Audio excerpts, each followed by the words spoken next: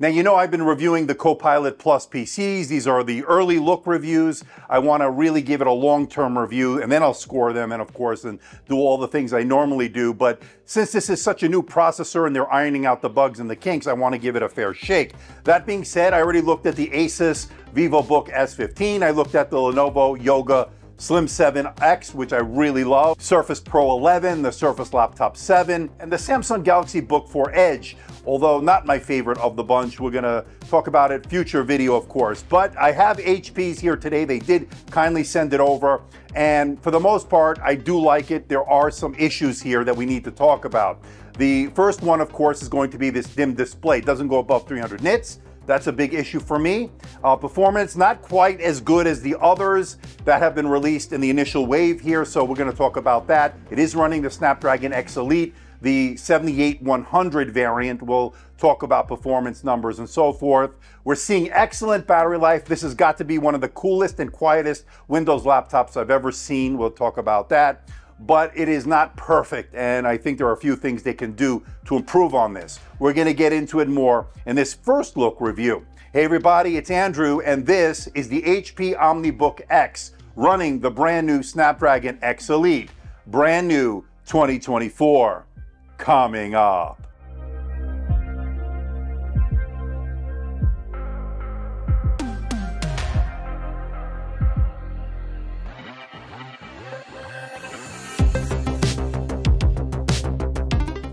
Now, before we get to the unit itself, I just want to let everyone know, in the interest of transparency and full disclosure, I'm not being paid by HP. I'm not being sponsored by HP. All the opinions you're about to hear are my own. HP is not getting copy approval. That means they're seeing this video for the first time, just like you. Now, this unit is on loan from HP, and once this review is done, I'll be sending it back. Now, one thing I like about the OmniBook and the approach HP's taking here is its price, coming in at $1199.99. You could pick it up over at Best Buy, and that gets you the Snapdragon X Elite, 1 terabyte of storage, 16 gigabytes of memory in that meteor silver color. For those interested, I'll drop a link in the description below for more information and where you can buy it. Let's get this out of the box. It says OmniBook, powered by AI experiences, and they have a pretty unique graphics or logo for their AI. It's sort of like this squiggly kind of thing. You can see it here. Pretty interesting. Let's take this out. This is the unit. Oh, that feels pretty good. So this one has some documentation here. I don't really care about it. Here we get the power cord we've seen a million times. One familiar looking 65-watt USB Type-C braided cable from HP. We've seen this before, and I like their travel chargers. They're pretty good. And there it is, and that's that meteor silver. It actually looks pretty nice, actually. Very nice, actually. All metal, feels good. You're looking at 1.339 kilograms, and that is 2 pounds, 15.2 ounces. So there you go. And then with the power charger and the power cord, 1.635 kilograms, and that is 3 pounds, 9.7 ounces. So that is the total travel weight. Okay, let's check out the port selection. On the left side are two USB Type-C ports. The first one is USB 4.0. That gives you Thunderbolt functionality, and I was able to connect my Sabrent Thunderbolt drive, no problem with that, and they both are full function for those wondering. Now, moving over to the right side, you get a USB Type-A port. It's a drop jaw style and a 3.5 millimeter microphone headphone combo jack. Notably missing, there's no SD card reader and there's no HDMI, so that would have been great to have that, and I would have liked to have seen those two USB Type-C ports split up, one on each side, a little bit more convenient. Instead, here we get them both on the same side. That's a little bit of a nitpick. Overall, decent port selection, could be better. Now, like most laptops nowadays, the RAM is soldered into the motherboard, and this is configured with 16 gigabytes of LPDDR5X RAM, running at the very fast 8448 megatransfers per second. And that, of course, is because it's soldered in. You can get those very fast speeds, and that's exactly what we see here, but it is not upgradable by the user. So make sure you have enough RAM here for your needs. 16 gigabytes is certainly enough for most people, that's for sure. Now, when it comes to storage, good news, it is upgradable here. It's an M.2 2280 SSD, and as you can see from the reads and writes, not the greatest I've seen here in 2024. I know it supports PCIe Gen 4, and these are more like PCIe Gen 3 speeds, which is a little bit disappointing, but the good news is, as the user, you can upgrade it yourself. But kind of disappointing we're not seeing better speeds, but that being said, it is certainly fast enough for what most people do, so it's not too much of a concern, and I don't think it's a deal breaker here. Now, when it comes to the wireless, you're looking at Wi-Fi 6E, Bluetooth combo card. It is soldered into the motherboard, not upgradable by the user, and the Wi-Fi, the Bluetooth are working fine. There's no issues with either one. That being said, it would have been nice to have Wi-Fi 7, making it a little bit more future-proof. We don't get that here. That's a little disappointing. But again, like I said, the Wi-Fi and the Bluetooth have not been an issue. Okay, we need to talk about the display, and I think I'm a little bit disappointed here. It's not a terrible display, don't get me wrong, 14 inches, 2.2K resolution, IPS, 2240 by 1400, and that is a 16:10 aspect ratio, but the biggest problem here is that it's limited to 300 nits in total brightness here, and that is a bit disappointing, and it's certainly the dimmest display out of all the new Copilot Plus PCs we've been looking at here with the Snapdragon X Elite. So again, I could have been brighter here, and that 300 nits is just a little too dim for my liking. Now, it is a multi-touch display. That's worked out well. It's got decent coverage of the color gamut. It is color accurate. The contrast is pretty good. The black levels are good. So everything seems good in terms of the metrics, with the exception of the screen brightness. It should have been at least 400 nits, maybe 500 nits, considering the Slim 7X from Lenovo in the Yoga line there that we took a look at can peak as bright as 1,000 nits when it comes to HDR. And here's the other thing about this display. It's only 60 hertz in terms of the refresh rate. The others get higher. The Yoga Slim 7X, 90 hertz. We saw the Surface devices go up to 120 hertz. I think you saw a really good display on the Asus VivoBook S15. That goes up to 120 hertz. So I think you get the picture here. Certainly the Samsung, the Galaxy Book 4 Edge, got to 120 hertz. So this is the only one with a 60 hertz display. Now, of course, that's going to benefit you in terms of battery life, which is quite excellent on this device. We'll get into that in a little bit, but I just felt it was a little too dim, the display, and it could have been better with a higher refresh rate here. We don't get that. Now, consuming media, watching Netflix, Amazon, YouTube has been okay on this. I've had no issues with it. There's no HDR here, so that's another issue that I found with this device in terms of the display. So I would say it's a bit disappointing overall, considering what its competition were able to do. They could have put a better panel in this. And I know HP has them. They put them in other devices. They should have put it in, especially on this OmniBook X, which is a consumer-facing device, and it just could be better. Now, it's not terrible, like I said, but it could be better. So this is the 5-megapixel IR camera on this new HP OmniBook X here for 2024. And I'm shooting this in the Windows default app here for the camera app, of course. And it is 1440p video, which of course is great. And it has a shutter switch above the camera module that allows you to turn off the camera for more security and privacy. That's good. It's a slider. And what do you think about the video quality? What do you think about the audio quality of the internal mics here? Now, this is an AI-based unit, of course, a Copilot Plus PC. It also has an NPU to handle some of these AI or studio effects here. We got the auto framing, so if I put that on here, go out of frame, and works pretty good, pretty responsive there.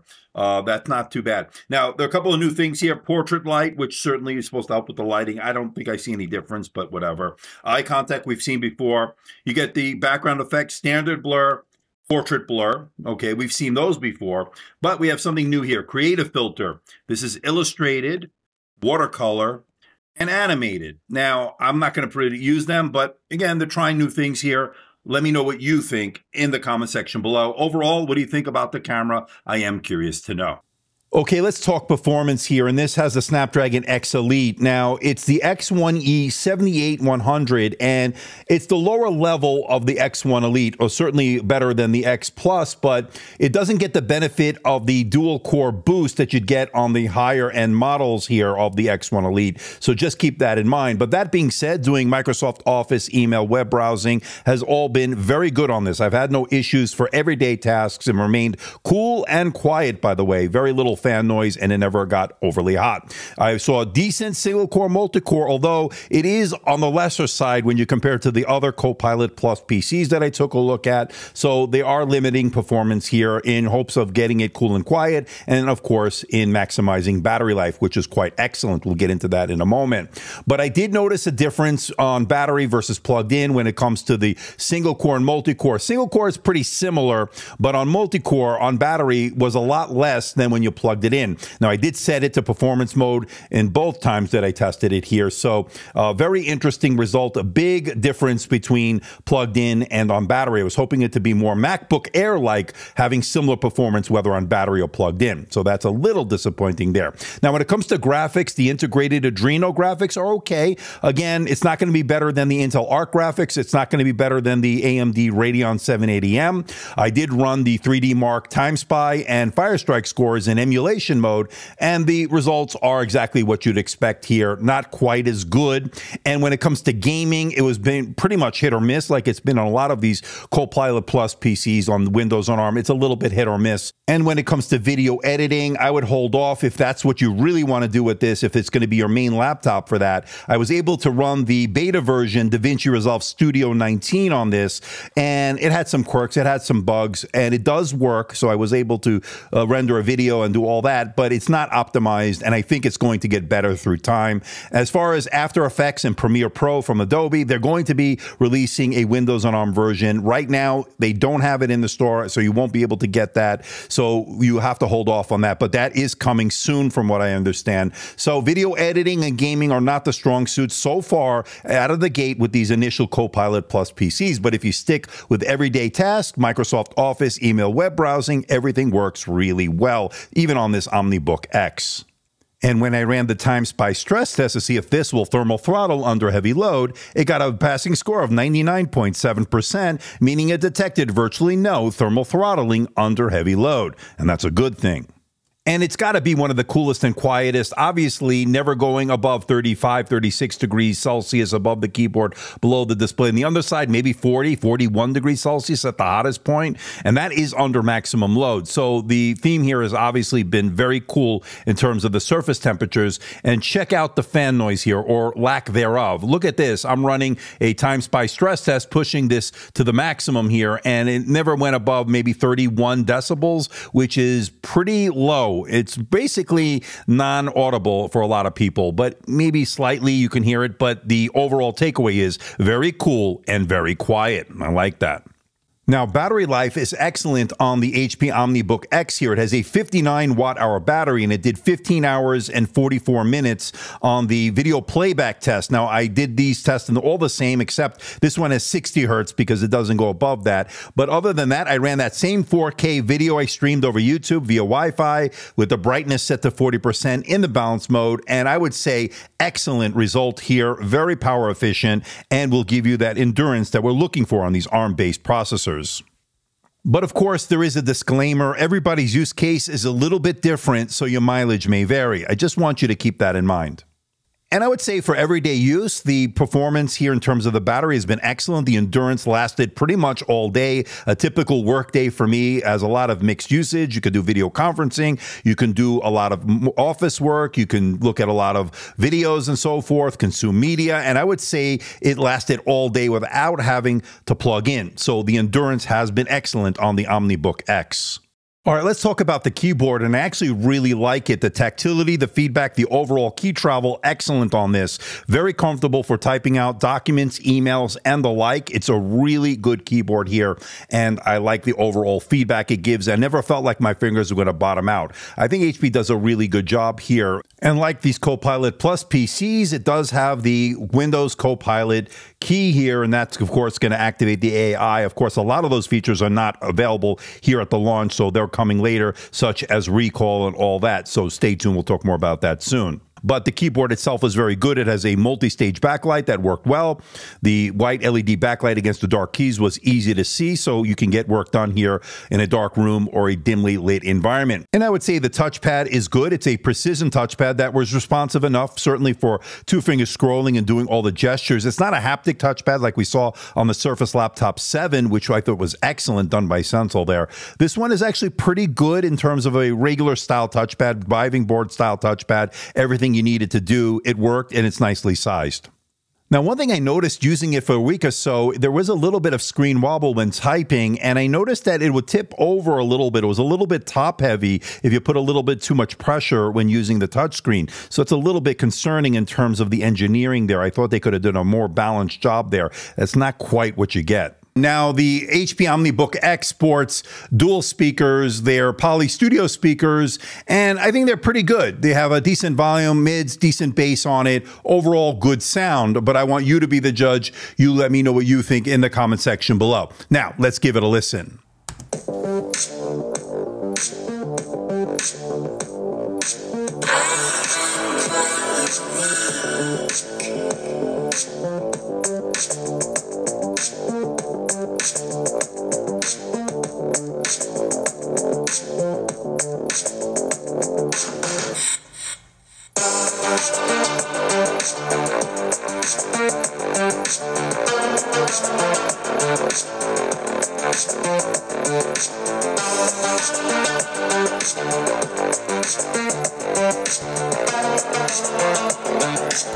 Okay, let's bring it all home. Initial impressions here with the HP OmniBook X. It's a good device. Don't get me wrong. I don't hate it, but I don't love it. I don't love its display. I don't like the 60 hertz refresh rate. I don't like the fact that it can't go above 300 nits. Too dim for my liking, and especially when you compare it to others, such as the Yoga Slim 7X, which can peak as bright as 1,000 nits in HDR. The Surface Pro 11 can get very bright, as well as the Laptop 7 from Microsoft. So there are other options out there. Even the Asus got brighter with its beautiful OLED display, and the Samsung got brighter with its AMOLED 2X display, the dynamic display. And again, those had higher refresh rates. This doesn't. So I'd like to see an improvement there. A little bit of screen wobble, and it wasn't weighted properly. You can tip it over a little bit if you press it too hard in terms of the touch display. It might tip over, which is a little bit jarring. So hopefully the engineers can fix that. Hopefully they can put a better display option, maybe even OLED next year. We'll see. But again, it's a competitive price, coming in at $1149 over at HP's website. You can pick it up over at Best Buy for $1199. Again, links for everything will be in the description below. I think the display and even the performance to some extent could hold it back a little bit. Some of the others at launch are doing a little bit better in terms of the single multi-core performance, although not a huge difference when you're doing everyday tasks, Microsoft Office, email, web browsing. It worked perfectly fine. I would like to see a faster SSD as well. It was a little bit on the low side, although you can upgrade it yourself, which is a big positive. And it is a full-size M.2 2280, which I like to see. So that's good. And it's running the fastest RAM you can get. It's soldered in, so you cannot upgrade it yourself. But the overall takeaway is the display is holding it back. It would be better for a higher refresh rate along with a brighter display overall. But if you don't mind the display and you're willing to work with that, then that's fine, because you're getting all-day battery life, and this might be one of the coolest and quietest laptops I've ever used. It's that good. So please hit the like button, please subscribe, please share this video. Don't forget to leave a comment in that comment section below. Let me know how I'm doing. Let me know if there's a device or something out there you think I should review. I'll do my best to try to make that happen. Don't forget to follow me on Instagram, Facebook, and X, the platform formerly known as Twitter. And don't forget to check out my website, amdtechreviews.com. So until next time, this is Andrew, and I'll see you in the next video.